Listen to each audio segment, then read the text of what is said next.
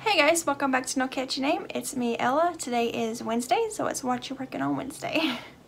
So today I'm working on a new WIP that you guys haven't seen before. I bought some yarn on clearance at Joann's a few months ago. I can't remember. It was in the summer. But I bought some 5 balls of Lion Brand jeans in the colorway Faded. And it's just pretty light blue with like white marblediness in there. Each ball it's worsted weight and it's 246 yards. So I have just over 1,200 yards of it. And I've had it in my stash for a little while since I bought it, wondering what to make with it. So I decided to hop on the bandwagon with everybody else about the pocket shawls. And I wanted to support another crocheter, in the community here. So I went and I bought Pamela's from Pamela's Adoring Crochet, her pocket shawl. She has a free tutorial for it on her YouTube channel, which will be linked below.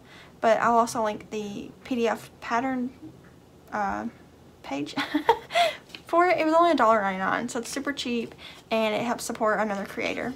So I'll link the free video if you're a video person, but I'm not a video person. I prefer to read a pattern. And then I'll also link the written one. Anyways, I'll link the video tutorial and the paid for PDF below if you're interested in checking out either of those. And also her channel along with the video. But anyways, here's mine. I got a whole ball in it so far and I've started the second ball. I'm probably like a third of the way into the second ball. So here's the pattern. And it's really long because it's a shawl. So I'm kind of in the middle of it. Not really. But it's, it's a big old long shawl.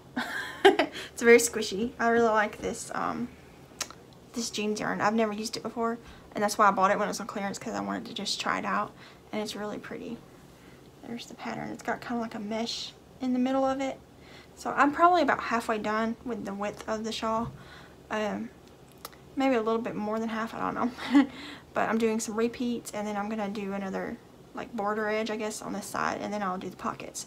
And she does have fringe on hers. I don't know if I'll add the fringe yet. It really depends on if I have enough yarn. And I might ask my mom if she wants it, because I'm probably gonna give this to my mom. And if she wants the fringe, then I'll stick it on there. But it's kind of not really pretty. And it's a very easy pattern. It's simple. I'm in the repeat part right now, and it's 3 rows repeated over and over 7 times, I think. So I got those memorized. I just have to keep track of which row I'm on so I don't lose my number of repeats. But yeah, I think I'm liking it a lot. I really like this yarn too because it's super squishy and soft. And I can't wait to finish it and share it with you guys.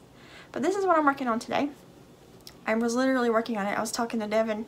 I was waiting to record, but I was talking to him. He was on lunch break. And so I was sitting here crocheting on it while doing that.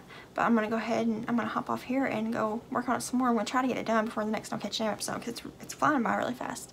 So let me know in the comments below what you guys are working on this week.